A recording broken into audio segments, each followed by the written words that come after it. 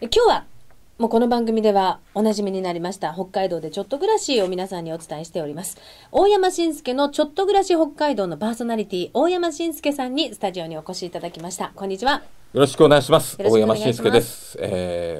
愛情マッサージには全く縁がないです。もうどうしよう、してほしいってことですよ、これ。全くないです。はい。はい。ね、皆さん本当に健康そうで。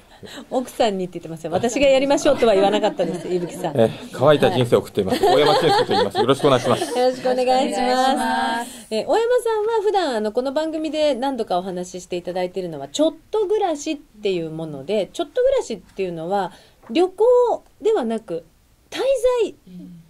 旅行以上滞在未満っていうんですか、滞在まで行っちゃうといきなりだと大変だけど、旅行ではちょっとその街の良さがわからないしっていう方のためにちょっと暮らしてみるっていう形を提案されている方で、しかもそのちょっと暮らしって行政がついてるので、街のこととかいろいろよくわかりますよっていうお話をいつもこの番組ではしてくださっております。はい、でちょっと暮らし北海道のパーソナリティですよっていうお話をしたんですが、大山さん今日はどんなお話をしてくださるんですか？今日はですね、そのちょっと暮らし北海道の、ちょっと暮らしという一歩手前にですね、はい、いやとりあえず 2,3 週間もきついという方のためにですね、1泊2日どうでしょうみたいな。1泊2日2泊3日旅館で温泉でどうでしょうみたいな。それ旅行じゃないですか。で旅行のように見えますけど、町が主催するんで、その1泊2日からですね7泊8日まで選べるんですけれども、そこの選んでいただいて、最初に例えば町民の方とのウェルカムパーティーがあったり、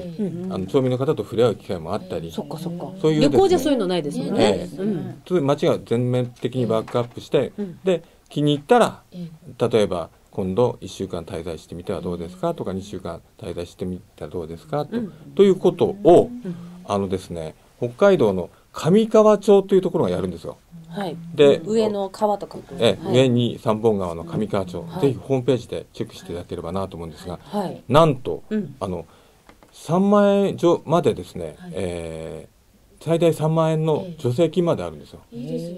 その滞在費用の中でそれは期間によって多分期間によって違うんですけど、そしてこの上川町はですね、今募集を始めてまして、11月の30までなんですけれども、あれなんですよね、冬が結構雪があるんですけど、そこをまた楽しむ手法がいろいろあるので、それはだって北海道行くなら雪があった方がいいですよね。来年の1月8日からのスタートなんですけど、これ大変ですね、お得で。そうですよ。生活体験モニターということですか？正式には生活体験モニターと言いまして、ですから街を見てもらって、観光のところも見てもらっても結構なんですけれども、街を見てもらって、このスーパーじゃ絶対ダメよとか、この品揃え何これとかっていう話も含めてね、皆様の奥様の目線でガンガン言っていただくのも街にとっては嬉しいんですよ。どうしても街っていうのは田舎って、僕田舎っていう言葉が好きなんで田舎っていうんですけど、なかなか外の目線を勉強することがないので、やっぱりいろんな方に来ていただいて、そしてここの保育園なかなかいいんじゃないとかね、そういう話とかも含めてね、住んでる人には気づかないことってありますもんね。普通のことが良かったり、あるいはすごい不便だったり、不便なことに改めて気づいて、町民の方もここを直そうとかね、そんなことをですね、最初から1ヶ月滞在しましょうって言っても引きますけど、1泊2日ならじゃあ、旅行会社のパックツアーを使ってやったら安いんじゃないとか、で助成金も出るのとかいうようなことで、上川町のホームページをですね、チェックしていただくと募集が、先週から始まってますんで、だからいわゆる旅行会社のツアーとかを見てもらって、で応募して、そうですね、11月30までに応募していただいて、限定10組なんですよ。限定10組で、旭川から近いので、旭川までのパックツアーを使っていただくと、帰りを伸ばすことができるじゃないですか。そういうのを使って皆さん考えてらっしゃるみたいですね。でも10組なんてあっという間に埋まっちゃうんじゃないですか。ところがギッチョですね、なかなかですね、北海道の冬って言った瞬間ですね、引く方が多いんですよ。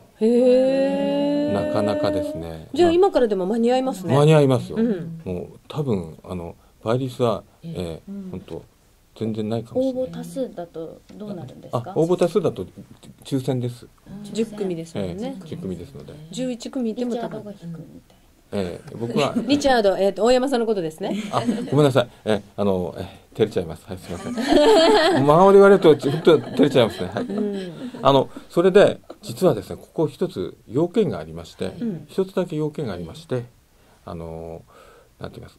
北海道田舎活性化協議会という団体があるんですよ。なんじゃそれと。全部漢字でなんか、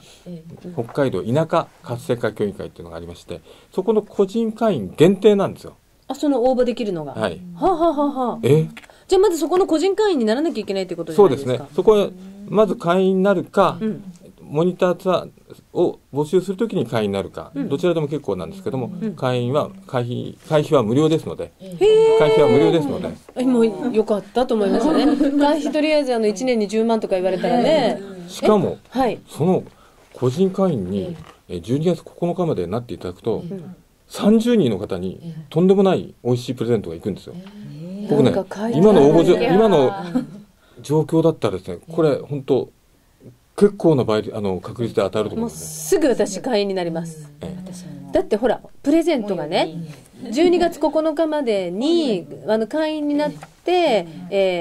無料会員に登録してアンケートにお答えいただけると抽選で北海道の美味しいものセット、何が届くかは箱を開けるまでのお楽しみ。なんて楽しいの。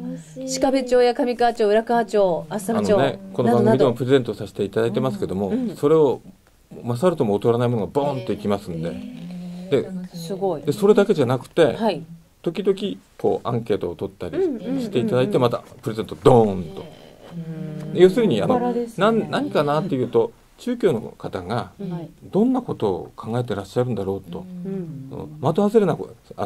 イベントをやってもダメなんで、北海道の田舎わかんないんで、それを知っていた勉強させていただくっていう企画なんですよね。